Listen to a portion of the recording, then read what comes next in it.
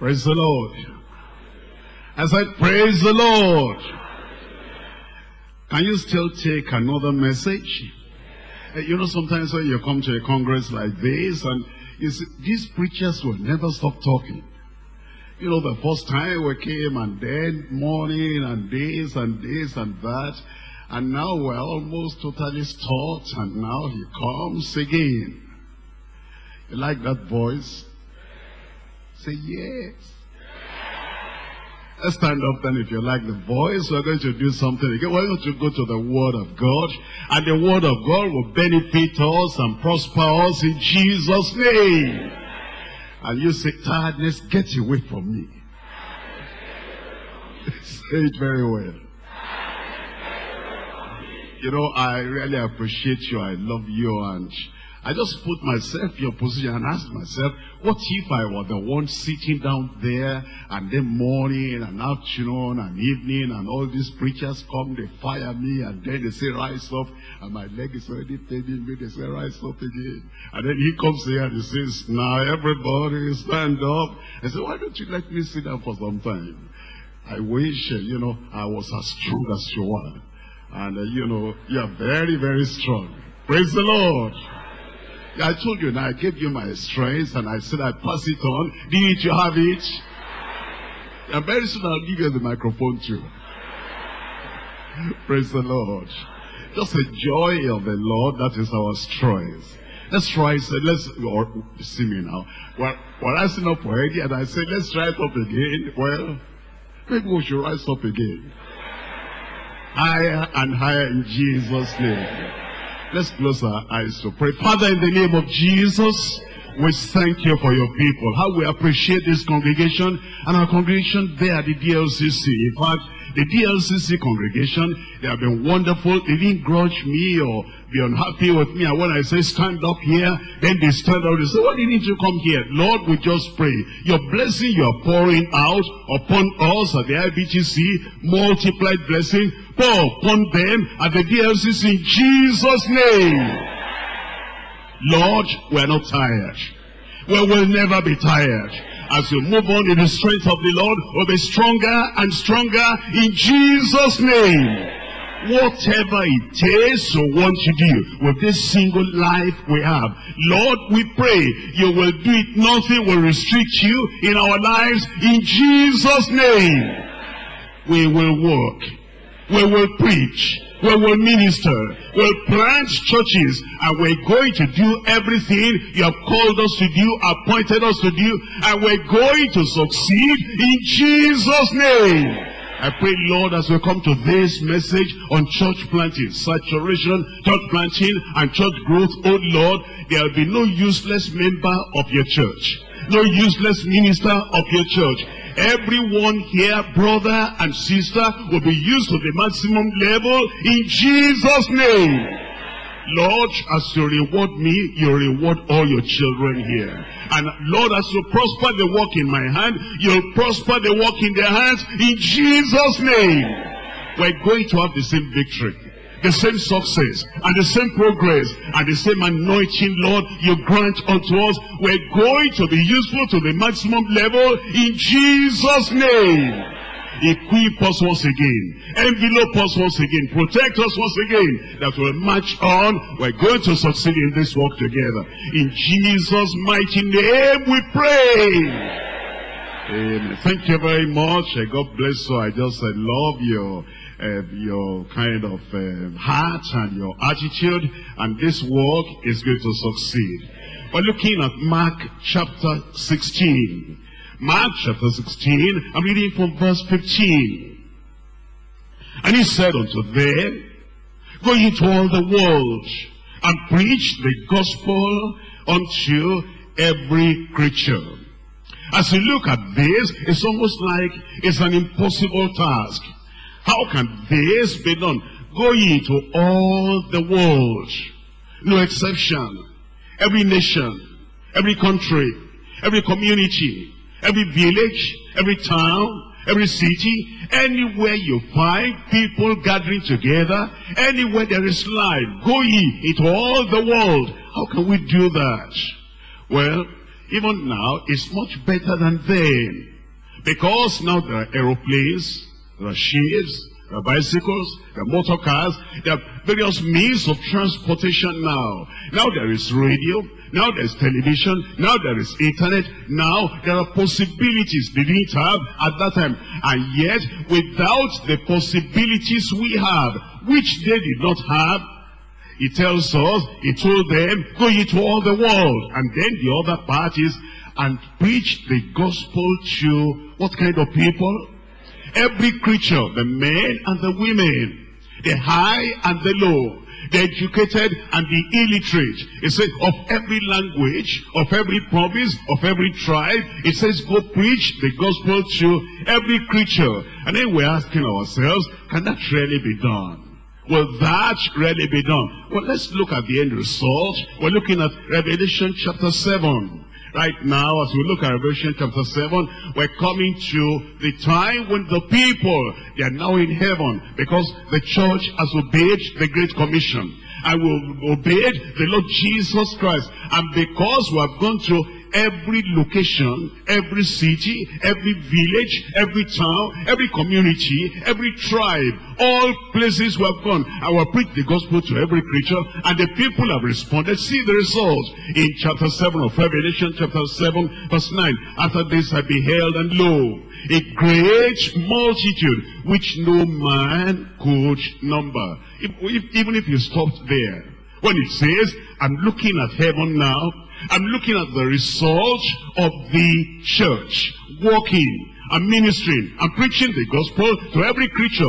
And lo, as we get to the other side, you know, the first side is over here, or just about 12, then about 70, then about 120, then about 3,000, then about 5,000, then multitudes of people. But now we come to the far edge. After we've gone all the preaching, we've done all the counseling, we've done all the praying, we've done all the evangelism, and we come to the end of the day, and the end of the age, and the end of the assignment the Lord has given us. He now says, I beheld, and lo, a great multitude, which no man could number. That means we're talking of something more than a million. We can number 1 million, 100 million, we can number that.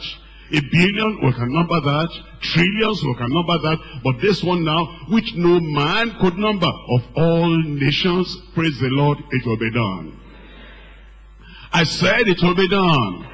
You know, sometimes when something is being done, or is to be done, and then somebody is pulling back, I will say, come. Whether you take part in it, or you don't take part in it, it's going to be done. And after everything is done, and then you thought, if I pull away, if I don't do it, then the work will not be done. It's like going into all the world. I'm not going to contribute my part. I'm not going to contribute my effort. But at the end of the day, Demas, you forsook the work, but all nations, they came. Judas, you said, no, I don't want to take part, but see, all nations, they came.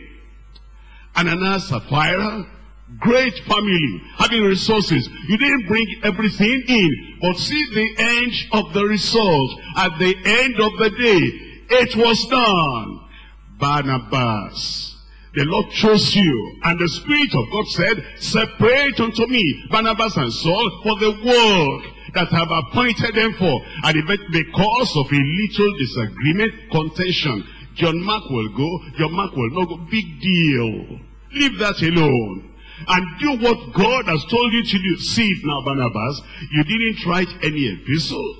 You boycotted the work when you had not even got to the middle of the way. And now you've abandoned everything. But at the end of the day, Barnabas, the work was still done. You see, when you think about that whether I'm there or not, it will be done. Whether I take part or not, it will be done. But the glory and the joy that this work is going to be done, and my name is going to be there. And your name is going to be there. You know, it reminds me, 1992. We didn't have all these buildings. We didn't have it at that. We were going to have church growth conference. and the time was getting near. And then we collected and said, all those buildings you see there, we need to have them. And everything was bare. We are going to invite people from many countries of the world, thousands of people. And then we said, this is the date. And we need all the money. We need all the builders. We need all the construction workers. We need everybody. Come on, let us do it. I know some people that said no, they misinterpreted the purpose and the goal. They misinterpreted the vision. In fact, what he said, somebody said, it's not just because of church growth conference, he's building IBTC for his children. I'm telling you. And then the fellow, they confronted me and said, you know, some people are very bold. I pray that God will not give me the wrong kind of boldness. I pray that the boldness God gives will be good and profitable in Jesus' name. That come on here.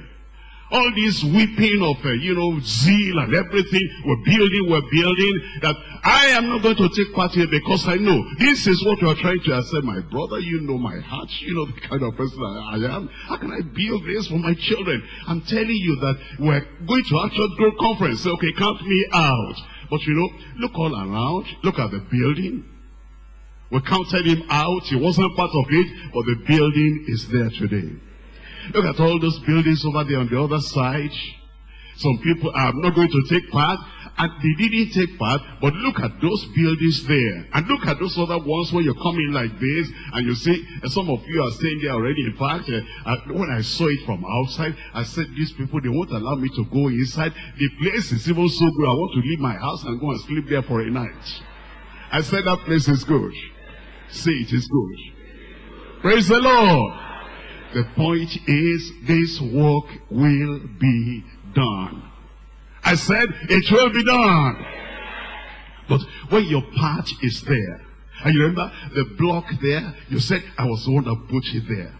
The one there, the pole there, I carried it. And the joy of service, and the joy of being part of the work of God, I pray that that joy, nobody will take away from you in Jesus' name. Now Jesus said, you go into all the world and preach the gospel to every creature. And then all of us will rally around. Barnabas said, I'm not going. I said, don't talk to me. If you don't want to go, I'm going. And then Judas said, I want 30 pieces of silver, and that's enough for me. I don't want to be part of it. I said, that's your decision. And then the other one said, Demas said, I don't want to be part of it. I'm going to the world. I said, that's your own business. I want to stay on the work until we're finished. You'll find me here. When you come next year, by the grace of God, you'll find me here. Until Jesus comes, until he takes me away, you will be here, I will be here. We'll do it together in Jesus' name. Look at the end result. I'm looking at chapter 7 verse 9. It says, a multitude that nobody can number. It says, of all nations, of all kindreds, of all people, of all tongues. And they stood before the throne and before the Lamb, clothed with white raiment, white robes, and palms in their hands. And they cried with a loud voice, saying, salvation to our God, which sitteth upon the throne, and unto the Lamb. And all the angels stood round about the throne, and about the elders, and the four beasts, living creatures, and fell before the throne on their faces, and worship God, saying, Amen. Everybody say, Amen. Blessing and glory and wisdom and thanksgiving and honor and power and might be unto our God forever and ever.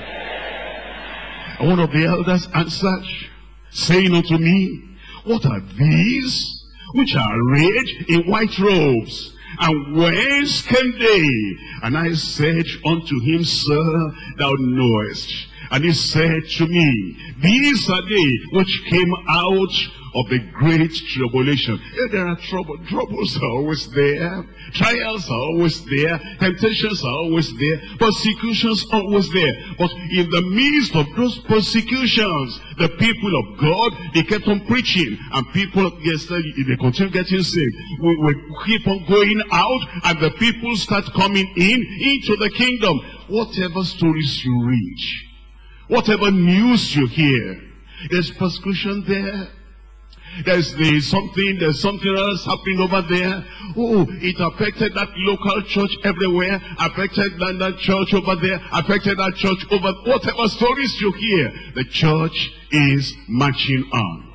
I said the church is marching on. Stephen died in chapter 7, at the end of chapter 7, chapter 8, the church kept marching on. James died in chapter 12 of Acts, chapter 13, separate unto me Barnabas and Saul. The church kept marching on. And Paul the apostle said, I fought a good fight. Now, I'm ready to depart, and thou, Timothy, I hand it over to you. Preach the word in season, out of season. Paul died, the church kept marching on. And Peter said, the Lord has shown me that I will soon put away this earthly tabernacle, but I'm putting you in remembrance before I go. He went, and the church kept marching on. Whatever news you hear, whatever things you read, whatever things you kind of, I'm hearing something, whatever it is, the church is marching on. I said the church is marching on. Where is the church? I said, where is the church? We are the church. We're marching on, and you are marching on in Jesus' name. That's why it says, look at it in verse 14. I said unto him, Sir, thou knowest. And he said unto me, these are they which came out of great tribulation, and have washed their robes, and have made them white in the blood of the Lamb. Therefore are they before the throne of God. Multitudes, great number, nobody could number them. They were before the throne of God. How did that happen? Because they paid the price. Because they planted the churches. Because they evangelized. Because they discipled the converts. Because they gave everything they've got that the church will grow. And then it says, therefore are they before the throne of God, and they serve him day and night in his temple. And he that sitteth on the throne shall dwell among them. He will be with us. I said he will be with us. Look at verse 16. They shall hunger no more. Give me a good amen. Neither thirst anymore. You missed your amen there. Neither shall the sun light on them, nor any heat. For the Lamb which is in the midst of the throne shall feed them, and shall lead them unto the living fountains of waters. And God shall wipe away all tears from their eyes. Give me a good amen. You know, that's the end result. That's why we're very confident. Whatever may be happening, the Lord has said, go ye to all the world and preach the gospel to every creature, and we're going to obey. I say we're going to obey. And at the end of the day, when we tell the story, your converts will be there. Your church members will be there. All the people God has used you to bring into the kingdom and bring unto the Lord, they will be there in Jesus' name. And then they want to count the number now, and then they just lost count. They cannot count because it's a great multitude from all our nations and from all the tribes and from all the provinces and from everywhere. And your part will not be missing on that day in Jesus' name. We're talking about the cost of saturation church planting and church growth. Church planting on the one hand, church growth on the other hand, the saturation. That is, you feel every city, you feel every town, and you feel every village with churches, lively churches, New Testament churches, vibrant churches, self-reproducing churches that will fill all the places with, and then, but that has a price. It has cost. We cannot just sit at home and have the church planted. We cannot sit at home and have the church grow. That's why it says there's a cost. And there is a price. And, you know, you're not looking for something you want to have a cheap success or cheap result. No. Let's look at 2 Samuel chapter 24. 2 Samuel chapter 24. I'm reading there from verse 24. 2 Samuel chapter 24, verse 24. King said unto him, nay, before I read that verse 24, can I go back to verse 22? It says, and Araunah said unto David, let my lord the king take an offer, what seemeth good unto him. Behold, here be the oxen for the burnt sacrifice, and threshing instrument, and other instruments of the oxen for wood. Here, David needed to sacrifice to the Lord because of the great plague that devastated the land. And then this other man, Arnold, said, I'll give everything to you. You don't need to pay any price. I'm going to give you the land. I'm going to give you the oxen. I'm going to give you the wood for the sacrifice. All these things did Araunah as a king give unto the king. He himself was a little king where he was, a local king where he was. And now David, a greater king, came and he recognized his position. So he said, I'll give everything to you and sacrifice to the Lord. And Araunah said unto the king, the Lord thy God accept thee. Look at verse 24 now. And the king said unto Araunah, nay, but I will surely buy each of thee at a price. David said, I don't want to offer a cheap sacrifice to God that another person will pay for. I don't want to have cheap success that another person will pay for. I don't want to have anything cheap. I say I want to worship God. I want to sacrifice to God. I want the plagues on the nation to be stopped. I will pay for that. I don't want you to give me free. You know, that's the mind we ought to have. You don't just want your church to grow without putting in your bid, without contributing something to it, and without paying the price. It goes on to say, neither will I offer burnt offerings unto the Lord my God of that which does cost me nothing. It says, I don't want that kind of gift, that I want to sacrifice to the Lord, and there's no sweat, and there's no sacrifice, and there's no cost, and there's no price to pay. I want everything. He said, never. I'm not going to do it like that. And that's the attitude we ought to have. That whatever it will demand, that we're to plant churches and we're to make the churches grow, we're going to pay the price. Even if other people are volunteering, I will do this, I will do this. And by the time you know each, they have contributed everything. You say, no, I will still put in my bid. I will still sweat. I will still sacrifice. I'll still pay the price to make the church to grow. I pray that will be your attitude. Because that's what David said, I'm not going to sacrifice anything to the Lord of that which costs me nothing. That's why we're here, that's why we're being, up and down, because it costs us something. And when you see the result of the price you're paying, believe that you are going to happy and joyful in Jesus' name. The cause of saturation church planting and church growth. Point number 1. Apostolic model of saturation church planting. The apostolic model. The apostles have given us a model of how to plant church and the price they paid and the cost planting such churches. And so you want a large church, a big church, in fulfillment of commission, then you know what they have done and you follow after that model. Point number 2, appointing ministers to shepherd all churches planted. Appointing shepherds, appointing pastors, appointing leaders, appointing teachers that will shepherd, that will feed, that will guide, that will disciple all those churches that have been planted. Appointing ministers to shepherd all churches planted. Number 3, appropriate methods for sustained church growth. Appropriate methods for sustained church growth. We're looking at number 1. Number 1, apostolic model, the apostolic model for saturation church planting. And let's look at Acts of the Apostles. Acts of the Apostles, we're looking at chapter 5. Chapter 5, verse 28. Apostolic model, how did they do it? Apostolic model, we're looking at chapter 5 of Acts, verse 28, saying, did not we straitly command you that ye should not teach in this name?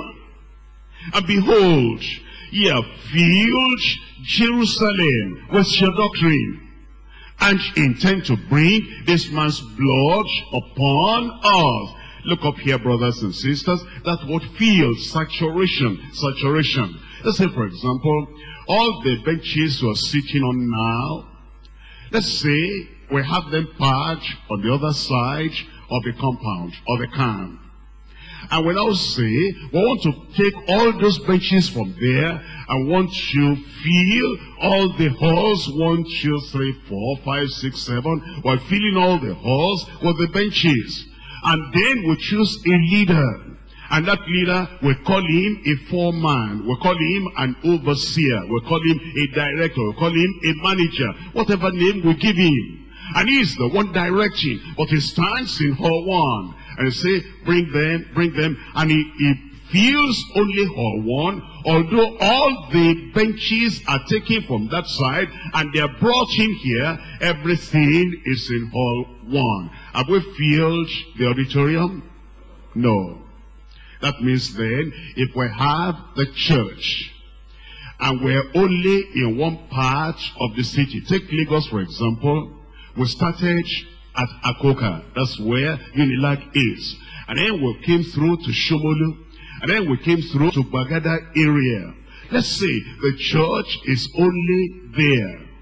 But the church is not in every place, like Festac, like Lagos Island, like Kiabab, like over here at Limosho, like over there in Agege, like over there Ikeja, like over there Kechu, like all the other places, Moshi and Oshodi and Isolo, all the local governments that you can just go about and you'll not see a Deeper Life Bible Trouble. When you get to Bagada, Deeper Life there, Deeper Life there, Deeper Life there. Have we filled Lagos with the church? No. It is when you look at it, it's going to take planning.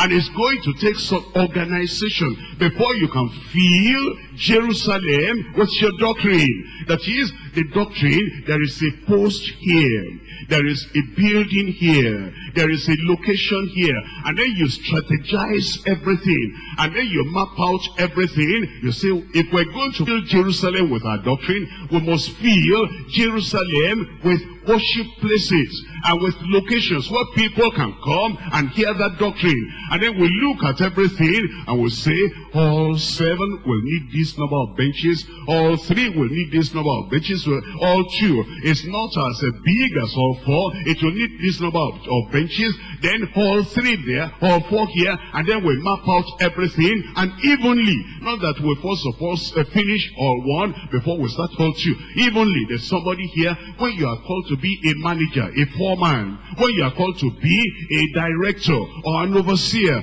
then you choose subordinates under you. You put somebody in hall 1, you put somebody in hall 2, you put somebody here and here and here and here. That means all in your state, divide everything up. Because you want to fill the stage with your doctrine, your region. You want to fill the region with your doctrine. It is not that it is just where you are, you're filling up. You look at everything and then you say, if we're going to fill it with our doctrine, now to fill, you have a glass, it's about empty. And then you pour some water in and it reaches middle. Have you filled it up?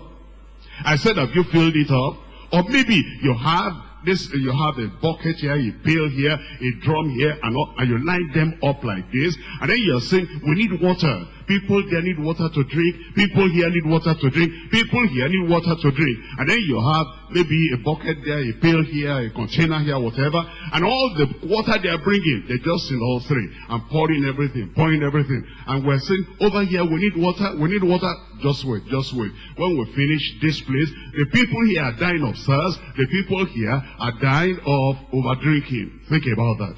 There are some parts of the region that they are kind of overloaded with churches. The other parts totally dry. To fill Jerusalem, or to fill your region, or to fill your state with the doctrine, you divide everything. You say, if we have 3 million in our state, and we're going to fill everywhere with the doctrines of Christ, with the doctrine of salvation, of life eternal, and preparing people to go to heaven. Of those 3 million, the 3 million are not living in one city, they're not living in one local government, they're living everywhere. You'll divide everything. All right, people here they need, people there they need. Maybe we need about 300 churches to start with, or maybe we need about 1,000 churches to start with. Then you come to your church, and then you say, those of us who have been here for about 3 years, who have been born again, can you raise up your hand? They raise up their hands, and you check up they are saved, you check up they believe the word of God, and they're ready to serve the Lord.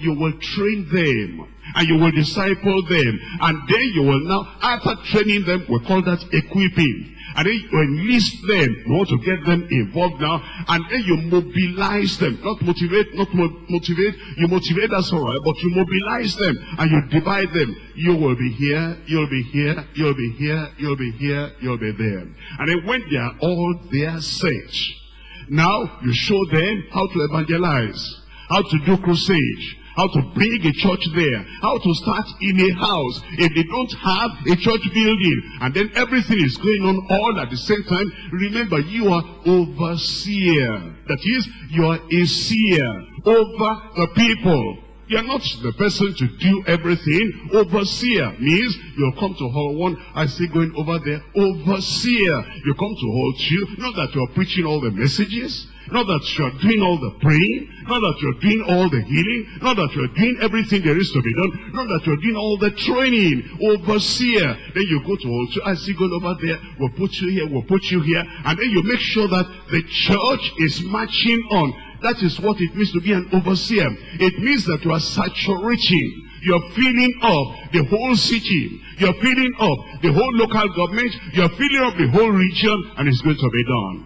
I said it's going to be done. Not that we are waiting until we finish over here. See, we have not finished evangelizing Lagos. What if we waited since 1973?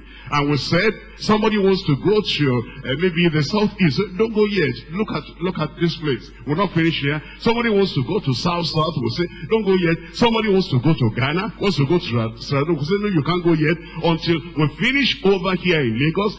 The gospel will not have come to you, but the way we have done it, that while this one is going on, we're also going there, extending here, extending there, extending there. And then we oversee, we supervise. When we say superintendent or overseer, it's the same thing, that we're overseeing everything that is going on, and then in that way, in a uniform way, the church will be marching on in Jesus' name. You know, if the church was strong in one part of Jerusalem and the church was not even present in the other part of Jerusalem, they would not have said, you have filled up Jerusalem with your doctrine. We're going to do it.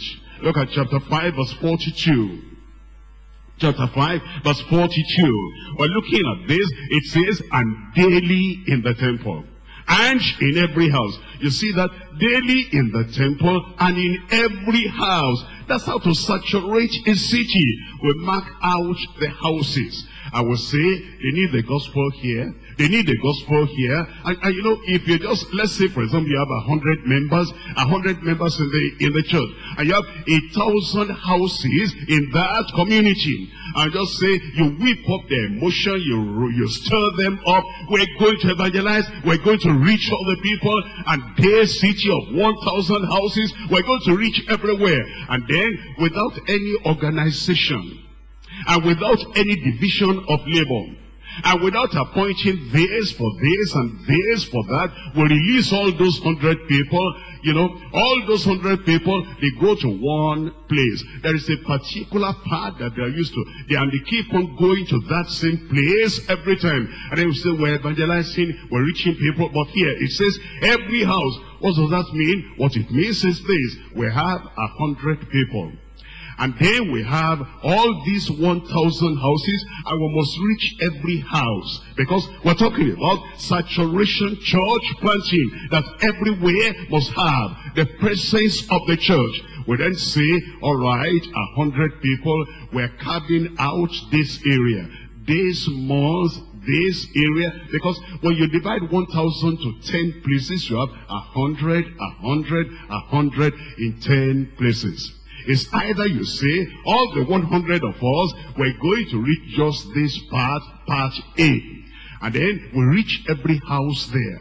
Because then we can tell. Because it's just 100 houses and we are 100, we touch everywhere. We reach everywhere. There's a tract there. There's a CD here. There's a DVD there. And there's somebody witnessing there. And then when those people are responding over there, and when we've done that, we say, now next week or next month, we're going to part B of our division of the 1,000 houses. And now we get to all this again. The way we did it in A, we repeat it in B. and in C, and in D, until we cover all the 10 divisions. Then we can say that we have reached every house. But then we now have those who have yielded to the Lord in every house over there, those who have yielded to the Lord over there. We look at the churches, then we say we need, how many churches there? About 5 churches there. We'll put 5 there, 7 there, 8 there, or 2 there, and all that, and everywhere evenly. Then we raise up pastors. We say now we need pastors over here, and we're going to teach them on how to shepherd,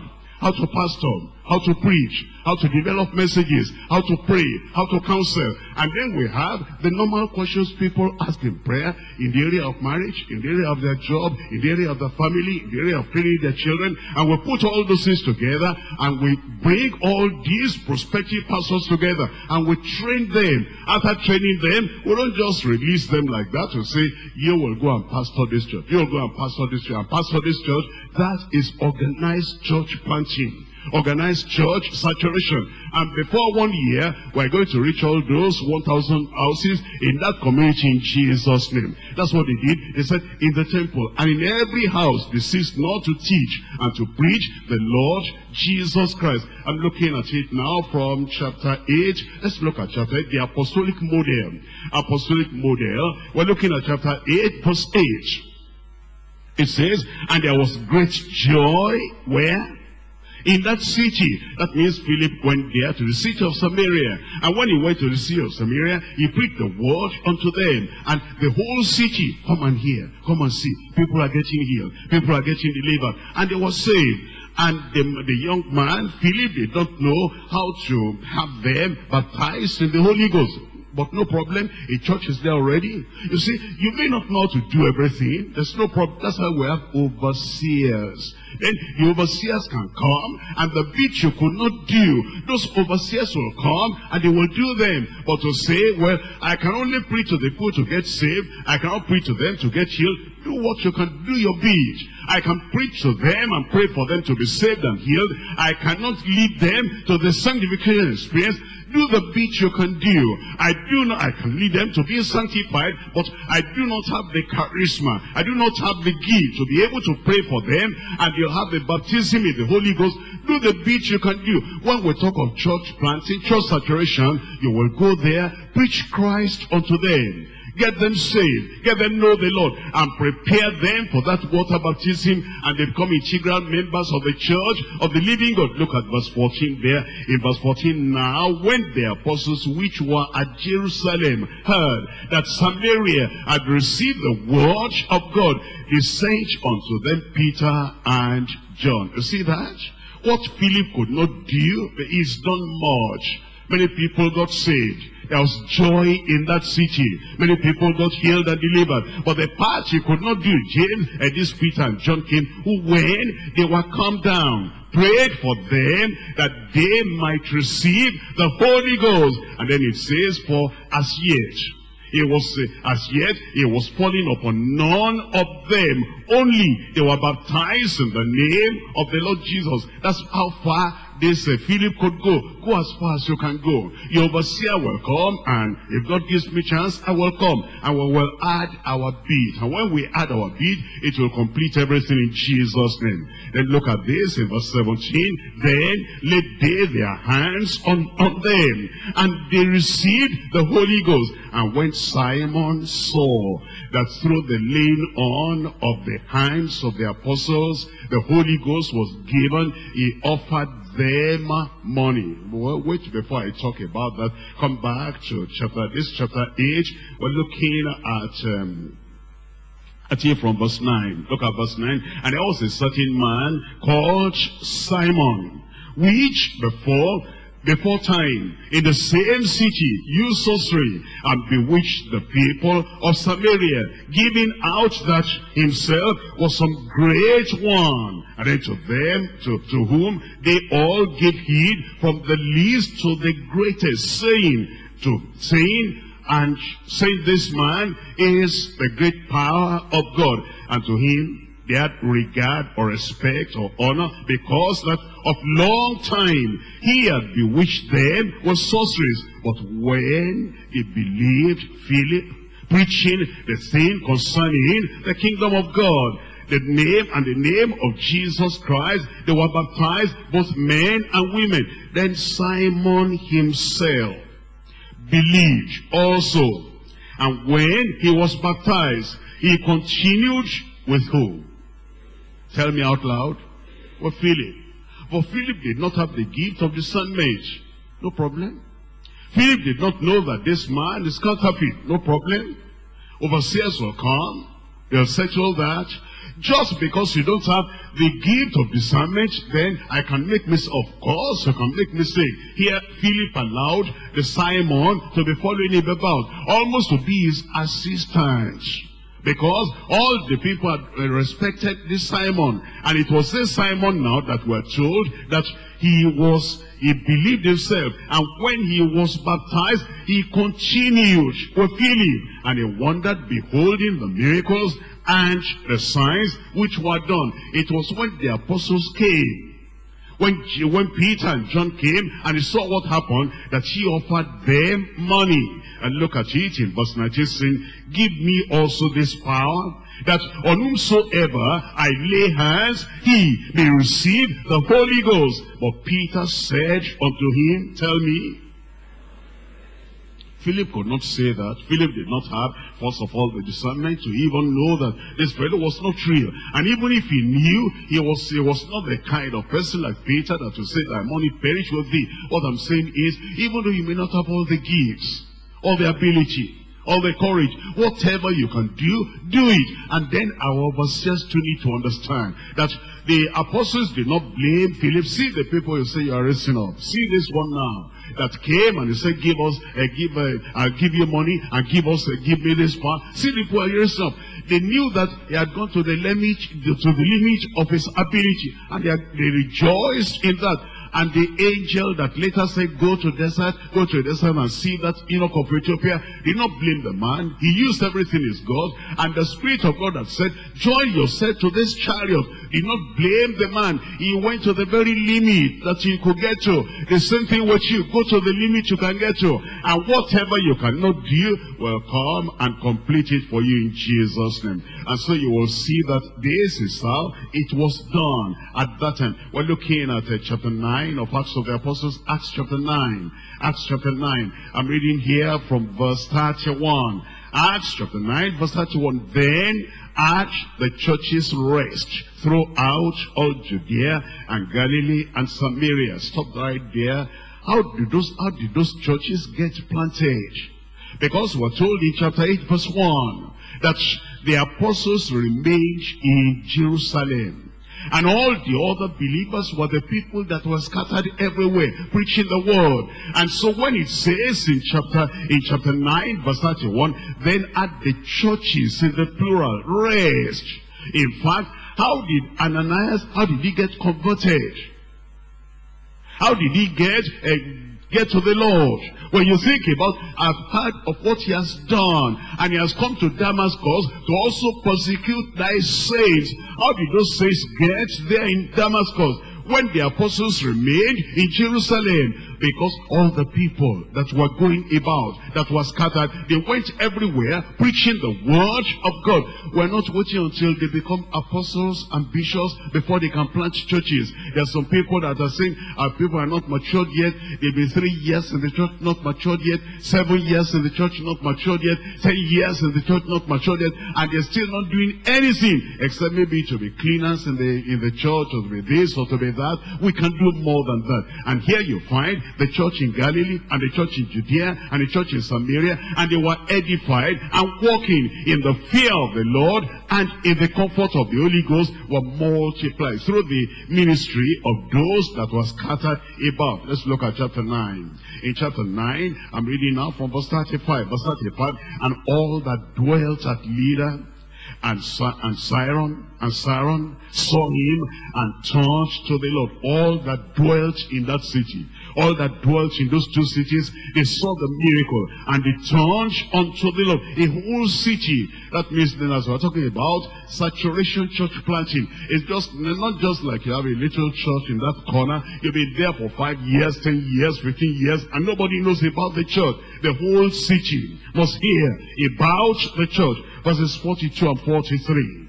42 and 43. That's in chapter 9. And it was known, that is the miracle of raising Dorcas from the dead. It was known throughout all Joppa. And many believed in the Lord. And it came to pass that he tarried many days in Joppa with one Simon a tanner. And so you see how they did it. We're going to do it that way. I said we're going to do it that way. Chapter 19 of Acts, Acts chapter 19 verse 10. Acts chapter 19 verse 10. And days continued by the space of 2 years. This concentration.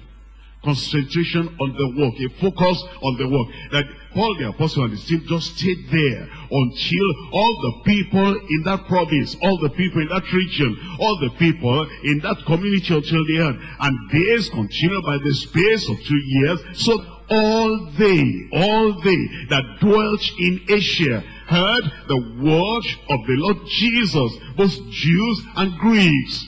Your region has been 2 years. How many people have heard?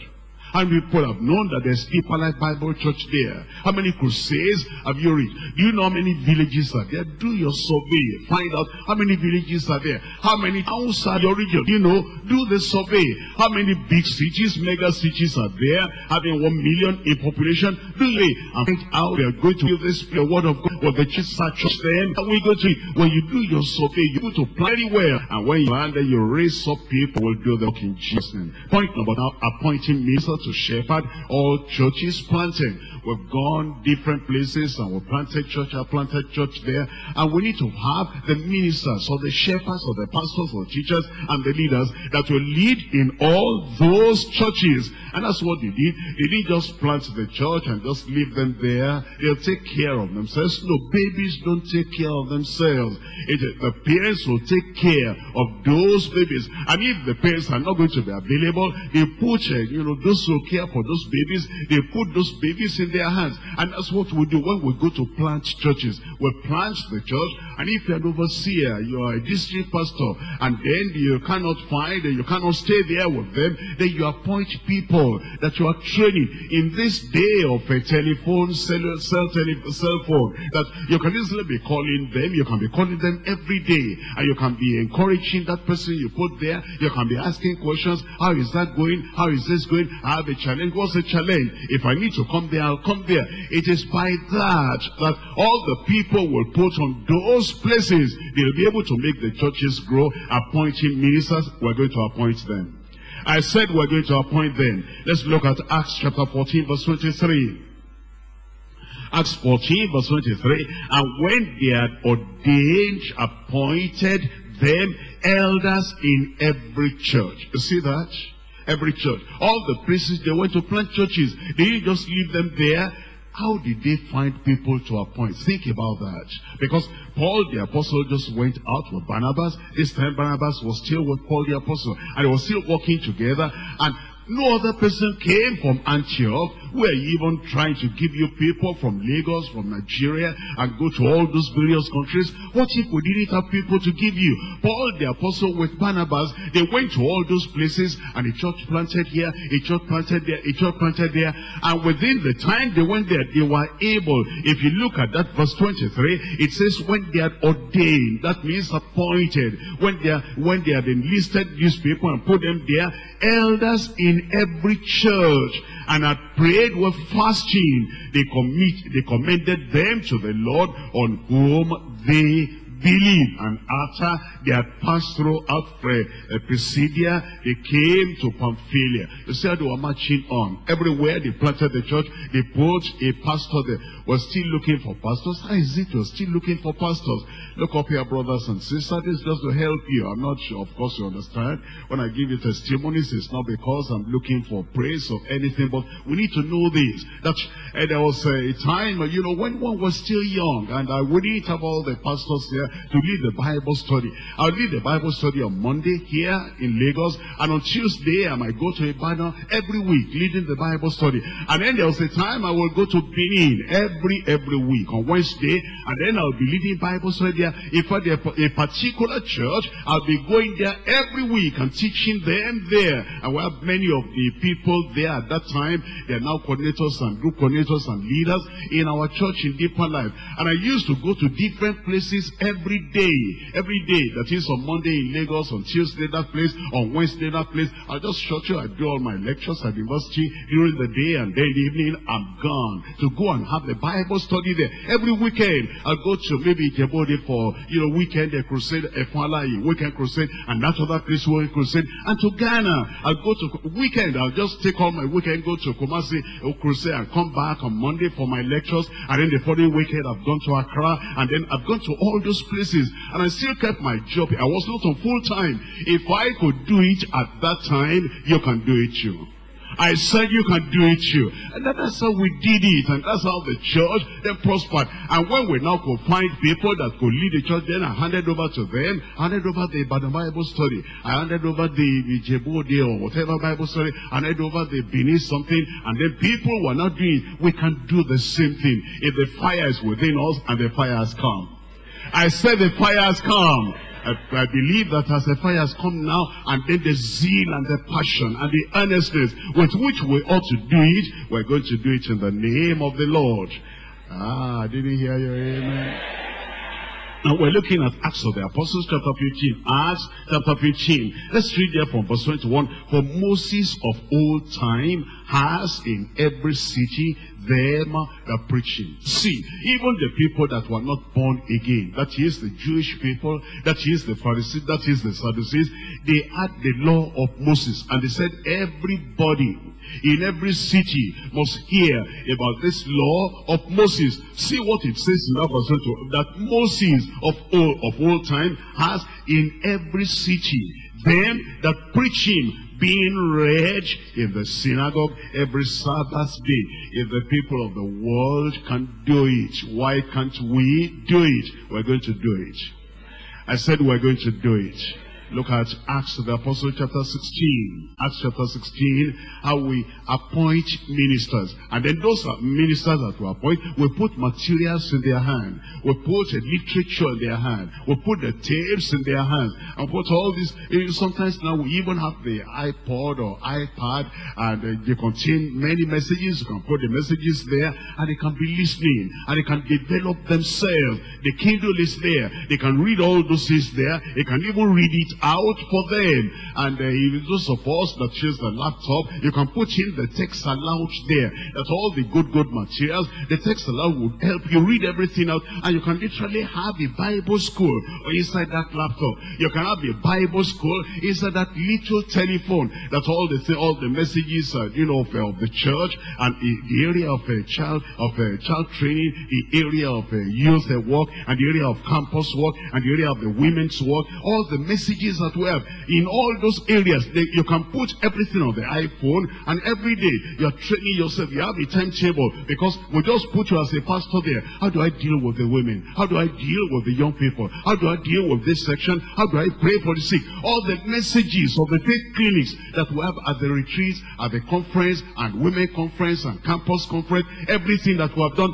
you can put everything on that iPad, on that iPhone, and you're listening every time, and faith cometh by hearing, and hearing by the word of God. And then you become a giant. You are already in Jesus' name. Acts chapter 16, I'm reading verses 4 and 5. And as they went through the cities, they delivered them the decrees for to keep, which were ordained of the apostles and the elders which were at Jerusalem. The elders remained in Jerusalem, but they put the materials in their hands, the decrees, the principles, the doctrines, the word in their hand. And they went from city to city, and they went to all the cities. You see there in verse 4, and then they delivered unto them. We can have a library in every local church, a library of our DVD, library of our CD, a library of all the messages, a library of our literature, all the books that were published, all the magazines were published, finished. And somebody is looking for material.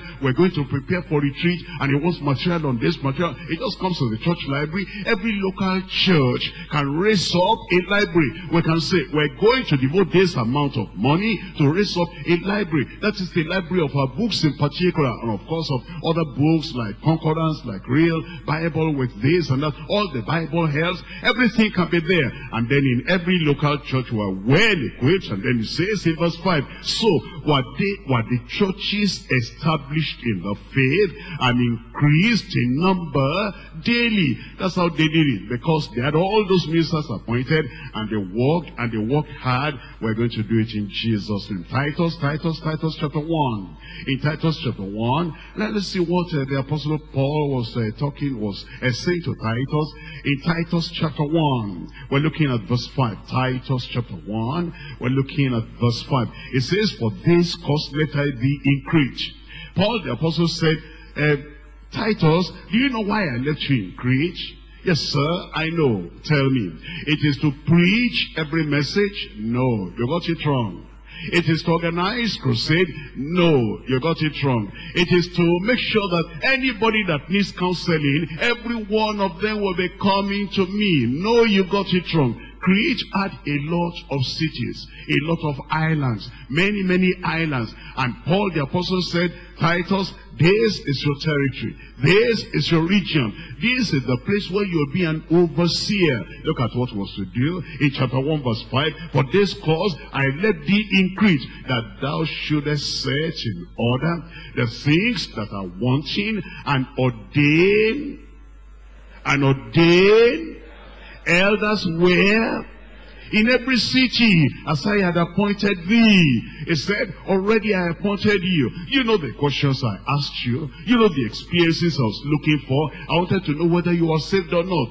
Ask them, are they saved? I wanted to know whether you are sanctified, whether you believe in holiness or not. And you gave me the answer. Ask them, are they sanctified and holy? I asked you, have you been filled with the Holy Ghost? The questions I asked you when I appointed you, the magic in you asked them. You know what it is? It's saying that not everybody in Crete will come over to Corinth for Paul to them. Point, he said, I have said you now. In all the cities in Crete, in all those islands you are there, that are pastors, you interview them, and then you develop them, and you appoint elders. Appoint pastors in every city of that Crete as I have appointed you. That's how to do it. That's how they did it. If we are going to do that today, we're going to succeed in Jesus' name. But you know, brother, when everything has to wait for our state overseer, until the state overseer comes, we cannot plant church here. We're just in this local church over here. And the people over here, they're waiting for us. Over there, they're waiting for us. Over there, they're waiting for us. And then when we even go to do crusade, we don't have the liberty. We don't have the freedom to appoint a pastor. We say it's a state overseer that will come and appoint a pastor over there. And then we're waiting for them at the headquarters of our state, at the capital of our state. When they have enough members, they never have enough workers at the headquarters. They never have enough coordinators at the headquarters. They never have enough money at the headquarters. If we're waiting for them to come from the capital and give us pastors and give us leaders and give us money and give us this, we'll never do anything. And Paul said, Titus, don't wait for me. I've appointed you. It is now your turn to appoint all the other people in every city. No city must be led without a church and without a pastor. If we do it like they did it in the New Testament, we're going to have the same result they had. We're going to have it in Jesus' name. Point number 3 now. Appropriate methods for sustained church growth. Appropriate methods for sustained church growth. It's very simple. Obviously, appropriate methods. I'm looking at Acts of the Apostles. I'm looking at chapter 2. Acts chapter 2, and I'm reading from verse 42. And they continue steadfastly in the apostles' doctrine and fellowship. Now, they continue steadfastly. How can I do that? Because let me do some calculation with you. Let's say, for example, they were teaching 1 hour every day. In 7 days, there will be 7 hours of teaching. in 4 weeks, in 52 weeks, let's say 50 weeks, if you have 7 hours in a day, in 50 weeks, you are going to have 350 hours. Is that all right?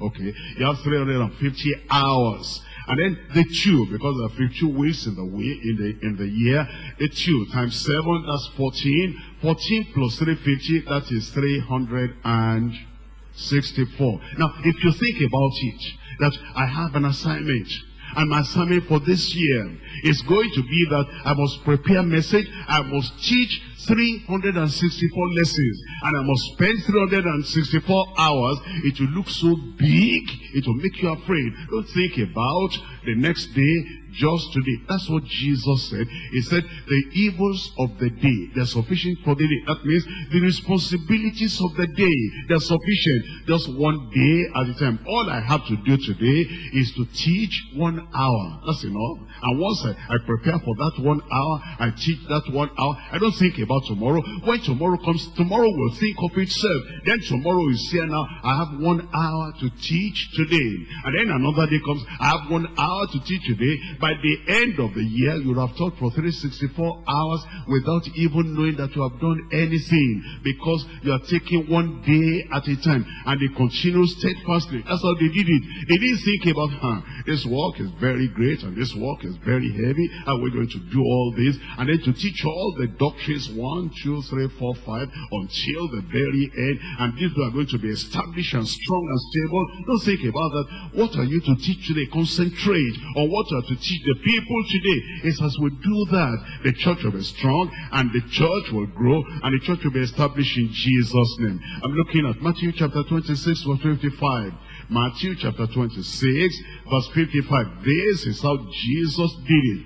Matthew chapter 26 verse 55. In that same hour said Jesus to the multitudes, and ye come out as against a thief with swords and staves, for to take me, I sat daily with you teaching. I sat daily with you teaching. That's how the church was strong. That's why those apostles of the Lord Jesus Christ, they were well armed. They were well taught. They were established on the truth, because Jesus sat daily teaching them in the temple. And then it says, and ye laid no hands on me. If that is the way he did it, why can't I do it like that? Why can't you say, I'm going to commit myself to growing the church, establishing the church, and making the church very strong and solid? In Luke chapter 19, we're looking at verse 47. Luke chapter 19, verse 47. And he taught daily in the temple. And he taught daily in the temple. Why? Because that was the main thing that he was called to do. And when you realize that this is the main thing you are called to do, you'll do it every day. You spend time to prepare breakfast every day for your family. That takes time. And to prepare lunch for your family, and to prepare supper for family. Put all the time together. The time that you spend in preparing breakfast and lunch and supper, it will be more than 1 hour altogether. And you do that every blessed day of the year. And it is just to feed the body. How about feeding the soul? How about helping people to get ready for heaven? Is 1 hour too much to contribute to the lives of the people that the Lord is using us to take to heaven? Not too much at all. And that is how we develop the church, how we strengthen the church, how we impart everything we've got onto the church. The churches that are planted, we can do it. We're going to do it in Jesus' name. Even without you preparing food for other people, even the time it takes to eat. Don't you know it takes time? If somebody says, I don't have time, then one a pastor from Ekiti was preaching to us, or maybe another person that said, he said, no breakfast, no Bible, no breakfast, and no, you have forgotten. No scripture, no supper. Now, if that is so, it takes time to take breakfast. Let's say you take at least 20 minutes in taking your breakfast, at least another 20 minutes in taking lunch, at least another 20 minutes in taking supper. Already you have 1 hour. And if we have 1 hour to do this, to feed the body, why don't we have 1 hour to feed these people that will never die? The people never dying souls. That's what I mean. That is, once somebody is born into this world, is going to live forever and ever, whether in heaven or in hell. Because of that, we're committing ourselves. After all, out of 24 hours of the day, we can't find one solitary hour, 2 hours, to teach the people we're preparing to get to heaven. Of course we can. We have to find them. Chapter 19, verse 47, you see what is said over there. It says, and he taught daily in the temple. We can do it, we're going to do it.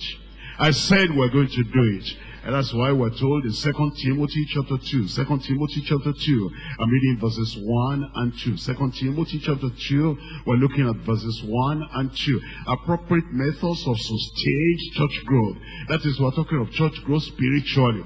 Church growth mentally. Church growth in number as well. Church growth in saturation, church planting. 2 Timothy chapter 2 verse 1. Thou therefore, my son, be strong in the grace that is in Christ Jesus. By now you are strong. I said by now you are strong. All these messages you've heard, and everything inside you, firing you up and making you fervent in the Lord, I'm sure you are strong by now. And then in verse 2 it says, and the things which thou hast heard, have you heard anything since you came?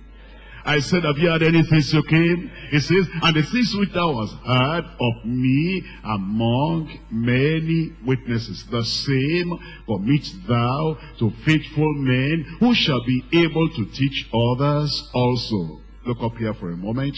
Now when I say look up, it means I want you to really look up. You say, the pastor always says, of course, I always say that. I say it for a purpose. I'm saying, number one, the first generation, I have Paul. Second generation, I have Timothy. Third generation, I have faithful men. Then I have the others also. Paul, Timothy, faithful men, then others also. How many generations there? That's 4 generations within a short period of time. This is what I mean. Here we are now. The things, you are the Timothy. I said you are the Timothy. I said you are the Timothy. The things that you have heard, all this is in your notes. Look for somebody in the church that you came from. Worker, member, somebody who is born again. Look for somebody. You are the Timothy. Let's say, for example, just to round it up in a figure, we have about 15,000. Well, more than that, but let's just say 15,000. When you think about VSA, about 10,000. Let's say now 25,000. And each one is Timothy. Each one is Timothy. Everything you have got here, buy the tapes. Buy the tapes. Don't say you don't have money. You have money to buy newspaper, buy the tapes. You have money to buy bread, buy the tapes. You have money to buy, you even buy more than bread. I see that some of you, when you are talking to me, I hear that a granite is smelling from your mouth. You have money to buy granules, buy the tapes. You have money to buy Coke.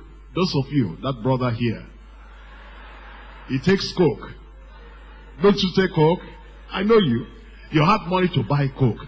Buy the tapes. By the time you put all the money you spend on paper, on bread, on sugar, on honey, on this one, on tea, on coffee, on Nescafe, you put everything together, that money is already more than buying the tapes. When you buy the tapes, then you listen and find a faithful person, and you locate him. 25,000 people, they are looking for. You are a Timothy. I'm looking for faithful man, faithful woman. Sister, get a sister. Brother, get a brother. And then 25,000, each one getting another person. How many are we going to get?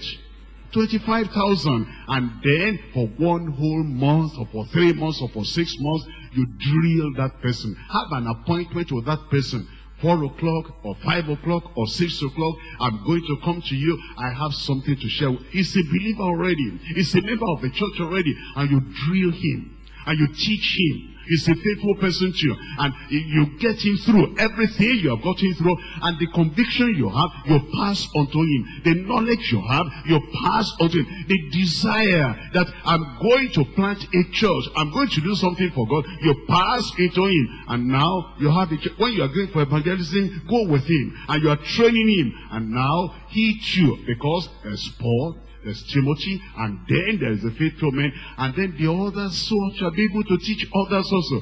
Let all those 25,000 people, let them find their own 25,000 people too. And then the process you have gone through, let them go through that. And while you finish with the first set, choose another 25,000, one, and you concentrate on them. Before long, we will even raise up to 500,000 churches. Where are you? I said, where are you? Where did you keep your voice? Amen. You know, I have confidence that everything God has sent me to pass on to you, you are a faithful Timothy. It will be done. And then the next generation, they will do it. And the others, they will do it. Well, this year now we had this Congress, and here and there. What is going to happen? If you do, and I'm sure you are going to do it. I said I'm sure you are going to do it. We might have to say the first batch of the Congress, it is this week. The second batch of Congress, it is this week. After all, if you get your 25,000, and then the others get their 25,000, and we train them and school them and fire them up, next year, it may not be only 1 week, it may be this week and that week. You say, who will teach them? You wait and see. You will do it. I said you will do it. If you are ready, why don't you stand up and say, Lord, the time has come. We're going to do it. We're going to plant the churches, and we're going to strategize. We're going to manage everything very well. We're going to do the work of the Lord. This work will prosper in your hand. You are a success already, and we're going to succeed together in this great work of saturation, church planting, and church growth. We will do it in Jesus' name. Raise your voice and say, Lord, I am ready. Lord, it will be done. Lord, it will be done. Lord, it will be done. Don't be tired, don't be tired, don't be tired. If your father in the Lord is not tired, you must not be tired. You have the same strength. You have the same vision now. You have the same dream now. Talk to the Lord and say, Lord, we will do it. I will do it. I make myself available. I'll pay the price. I'll pay the price. I will pay the price. Our overseers should say how to organize us to get it done. Our regional overseers organize us. That's what we have to do. Make us do our duty. Make us carry our responsibility. Don't just do everything for us. Teach us. Train us. Equip us. Mobilize us. And then distribute us everywhere where we need to plant churches. And where we need to grow those churches. And raise up those leaders. Don't belittle your own strength. Don't belittle your possibilities. You can do it. You will do it. Commit yourself to the Lord. It will take some strength, a sacrifice. It's going to cost you some time, a sacrifice. Might even cost you some money, as a sacrifice.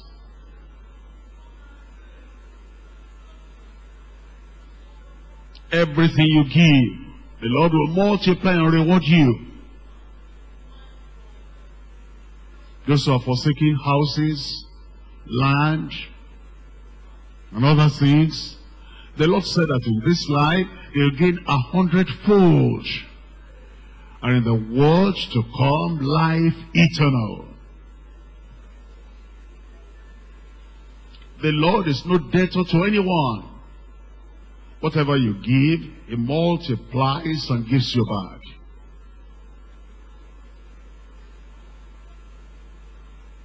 spent and be spent. Be willing to do it. He'll give you the strength, give you the courage.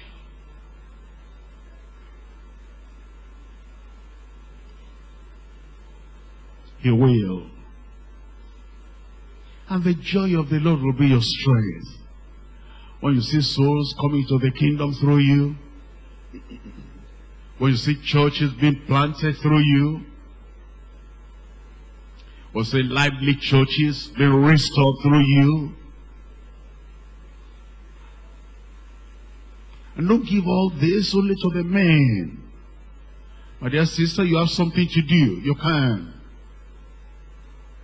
Priscilla and Aquila, husband and wife, they trained up Apollos. That one became mighty in the scriptures. And when you check up Aquila and Priscilla, their names are mentioned 6 times in the New Testament. 3 times Aquila and Priscilla, 3 other times Priscilla and Aquila. 3 times husband and wife, 3 other times wife and husband. Clear all the walls of demarcation between you and your wife. The 2 of you should be one. And serve. Raise up people. Raise up churches. Raise up leaders. Train them. For the sake of the progress of the work, be united. And then with members of the church, for the sake of progress. What I must understand our leaders add with members of the church, let's just forgive and forget and move on.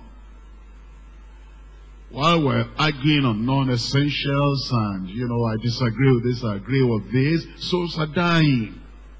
For the sake of the souls that need to be saved through you and through me, let's brush aside all those things that divide us.